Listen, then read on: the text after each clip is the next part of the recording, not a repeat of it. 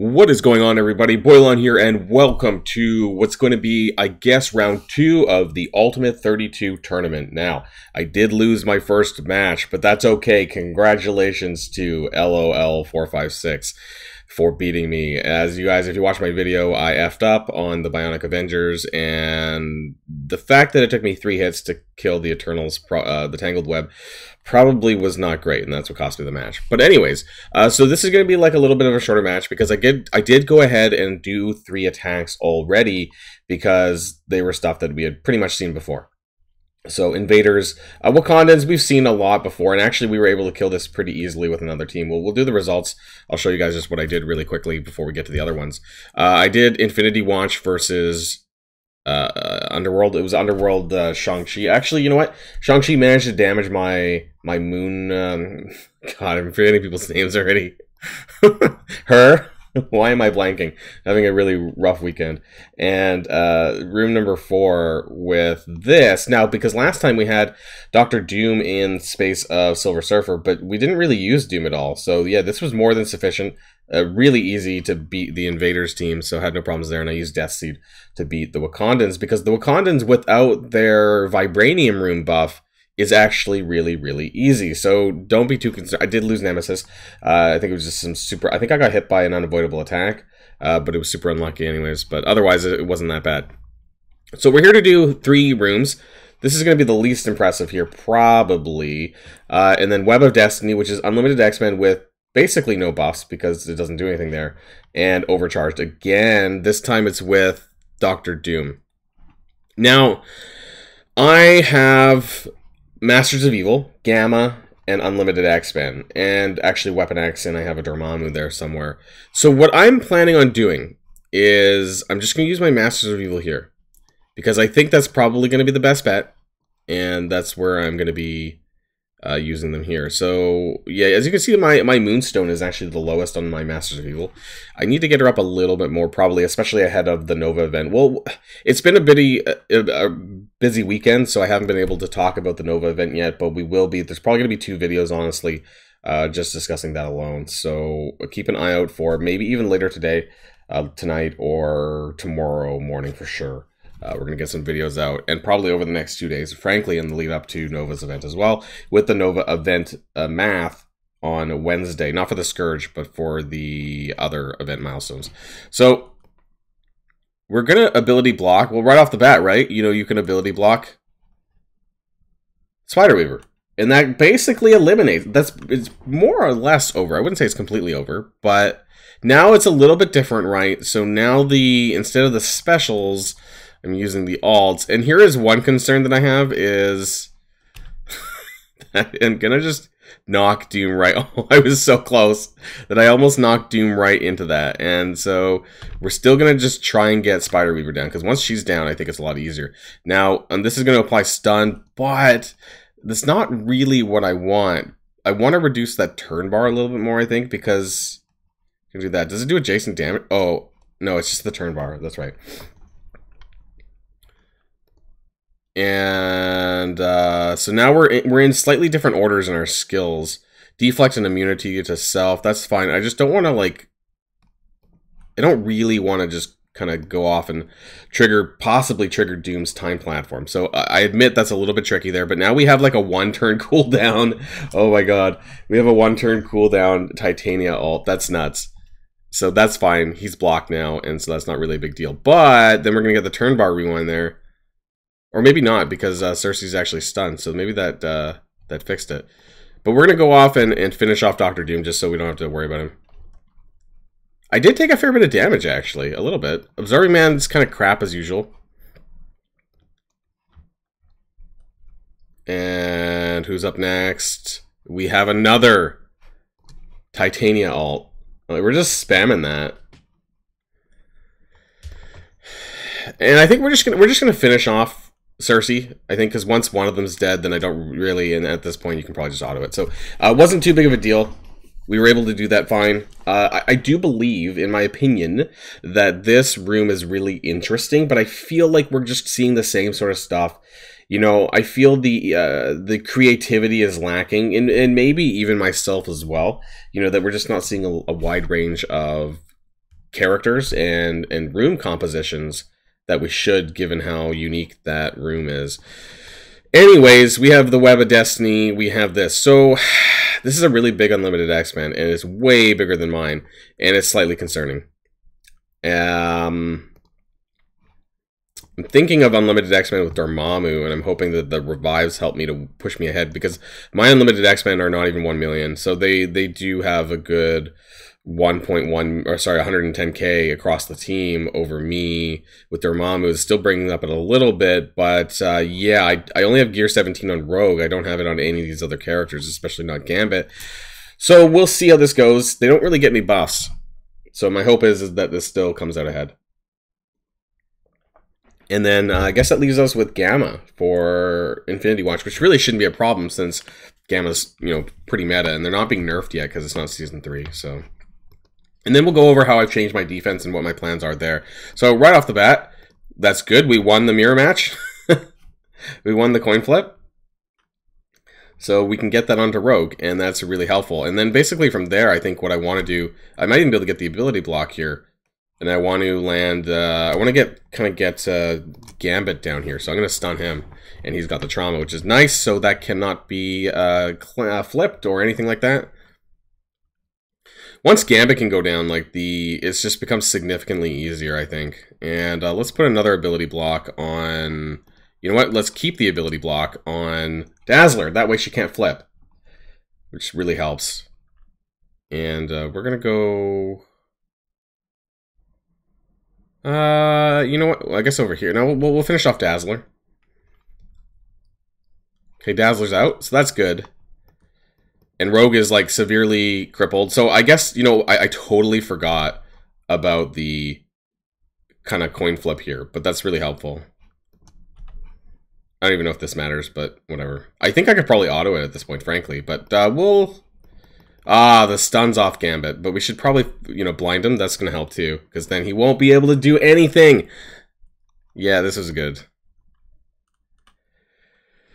No, you know, this reminds me of the craziness that was the Age of X for this team. I don't know if you guys really remember that, but that was bonkers. You know, the amount of damage that they put out was a lot more than this is. So, yeah, they've become significantly easier without those kind of room buffs. And on the defense, they're really not that hard at all, as you can see. Just completely just rolled over them. And, you know, honestly, I don't know if I even needed Dormammu, but he was a good insurance policy there for sure.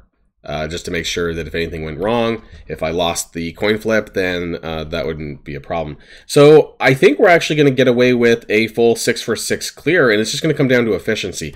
And then I'll show you guys what I had on my defense and sort of how I'm going to be changing this up for match number 3, because this is match number 2. And I admit that this video is going to be coming out super late. And for anyone tracking my progress, I don't know if I'm going to be doing a video every single match. I'll be honest, I'm not usually someone who does that every week in Cosmic Crucible. This one's a little bit different, but yeah, I don't know if I'll get a chance to do that every time or not. But I do want to show you what's been changed on my defense, though, from basically, I couldn't really change much from 1 to 2, but now that I've seen how my team actually functioned and or didn't, I'm going to make a better one for 3, and also based on some of the recommendations I've heard from you guys and in the Discord. So the Boilon Discord, definitely there's a lot of conversation about Cosmic Crucible, my own alliance as well. Looks like I'm off to a shaky start. Look at all these evades. I didn't actually think that was going to be a thing. Holy crap. Wow. Oh, and all the bleeds. Oh, I didn't even like get through any of this. Oh my god. All those safeguards. Holy crap. Everyone's still got evades pretty much. Okay, well, maybe I can take some of these bots with Brawn, because that's what I really want to do. Over here. Except for on She-Hulk. But it was wait, oh no, Moon Dragon. She took most of that, and she ripped it off. Except for with Red Hulk. This is crazy. Am I gonna time out, actually? I can't stun anyone. This is bonkers. Oh my god, are we gonna lose She-Hulk? If we lose She... Oh my god, no, no, no, no, no. If we lose She-Hulk... Oh my god, we lost She-Hulk. And there's all these safeguards. Like, I just want to kill Phyla-Vell because she stops the drain mechanic when they have... Oh my god, but we're not getting the ult from... This is gonna be a bit rough. And we're stuck... Are we stuck on Gamora? No, I might be able to kill her. Oh, yeah, there we go. With the HP drain thing. But now we need to go for Gamora, I think. Otherwise, she's going to start getting out of control here. And these buffs are just bonkers. Come on, knock me past health? Nope. Okay. Can I stun her? Nope, I resisted. Oh, great. Wow, Infinity Watch just really... Maybe this is going to change my mind here. Oh, we got hit again. That's 3.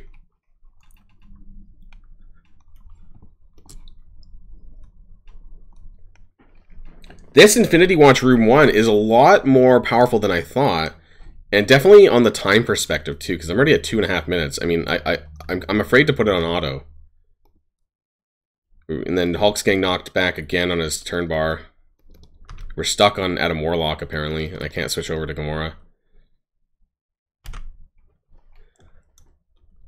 At least we're healthy? Jeez, come on, come on. Am I gonna have to auto this? I'm really scared. I'm actually gonna put this onto auto, because they're being a bit more of a wall than I expected here. And I just kind of want to flip over to Gamora where possible once that taunt goes off, but... Jeez. Okay, so Red Hulk's up to 4 charges. He's not at his ult yet. He is now. He should be now. That should be 5. Yeah. Okay, so his next turn should be the ult, but the safeguard's still on quite a few of them, actually. On Moondragon and on Nebula, and actually on Adam Warlock as well. It's only Gamora that doesn't have the safeguard anymore, but that's fine. Come on, Red Hulk just needs to take his turn. Come on. Stop giving Hulk turns. Alright, we got this. Okay, we got the trauma. We killed Adam Warlock, I guess. He didn't revive? Did we go through his revive already? Oh my god, look at this time, guys. It's like almost a full 5-minute fight, and I did not expect that at all. Whew. Okay, come on. Alright, here we go. 50 seconds. Alright, okay, Gamora's dead. If Nebula times this out, I'll be really... This is crazy, because they get so many buffs, and with the safeguard, it's just absolutely bonkers. Like, how... Like... Is that a bug? Just looks like she has such an insane amount of safeguards. I can't even see. No, yeah, she keeps stacking safeguards, like because after every turn, I guess. I don't know. It's crazy. Oh my god, am I gonna time out because she's got immunity and she's got a revive still, and she's so fast. Oh my god. Oh, come on, come on, come on, please, please, please, please, please, please, please. Oh no. No. Yes! Oh my god, guys. We got this with 4 seconds to spare. I can't believe it. This is a credible defense. This is... Okay, they had 4 tier 16s, so that was pretty crazy. That is a credible defense, because that room buff just really makes the amount of buffs that they already have absolutely crazy because of safeguard. So if you're going up against an Infinity Watch, you might even want to consider using Apocalypse, because that would just obliterate their on-spawn safeguard, and therefore you wouldn't have a lot of these issues. But boy, that was crazy. I did get a full clear on this though, so I'm really happy overall. Just to do a quick recap, that was nuts. Gamma versus Infinity Watch, Infinity Watch versus Underworld, Unlimited X-Men versus Dorma X-Men with Unlimited X-Men, this versus Invaders, Deathseed versus Wakandans, and Masters of Evil versus Eternal's Tangled Web with Doom. And so let's just finish off by showing what I have in my defense and things that I've changed. So I've actually put my Unlimited X-Men, and I hope this doesn't come out to bite me in the ass. My Unlimited X-Men is now on defense in When It Rains. And that's because I heard that when they get evades, it just constantly stacks up, and it's pretty crazy.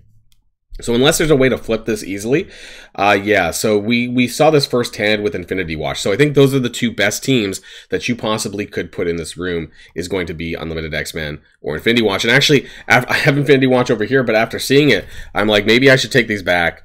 Honestly, I should take these out. And the other rooms are things that we saw before, but they were able to bait some pretty big teams. So just to go back to my defense, because I don't think people got a chance to see this from the first round, was this one was interesting as well, but wasn't super impressive, my Heroes Guardians. This, however, my Darkhold Nick Fury. So I'll have Darkhold now for match number 3, and they used an Apocalypse Darkhold to beat mine. Masters of Evil to beat my my Tangled Web Warriors, which it's a shame I'm not able to see replay my defense. Seems that some people are and some people aren't, but I have not been able to do that. And then they use Infinity Watch versus Underworld, Death Seed versus Infinity Watch in room 5, and then this was a 2-shot here against my Eternals, Apocalypse. It was not a Tangled Web thing, but I may end up changing this.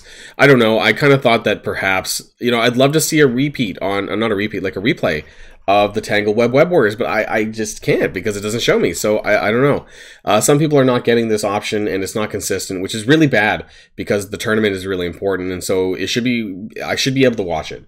And I don't know what's going on, but it's made a big problem. So for this just now, I'm going to leave it. I'm going to see how good the Unlimited X-Men do on my defense and whether or not that stops me from being able to beat certain teams. I feel like I kind of need to take this back. I can't really have like both of them on defense. I feel this is too much on defense. So actually but I don't really have anything to put in this place. I don't think that the summons actually make a significant difference, to be honest. And so with that in mind, I think I'm just going to... Honestly, I'll probably just throw in my Bionic Avengers. I'm not really expecting much, but I also don't really use them right now. So I'm just going to use them anyways and see what ends up happening. But I need to take Infinity Watch back for the offense, I think, in order to give me an extra team, now that the Unlimited X-Men I have stuck in room number 1. So that's going to be the end of this round 2, everyone. And until next time, and good luck with the rest of the tournament. Stay safe and healthy, and I'll see you all later. Boilon signing out.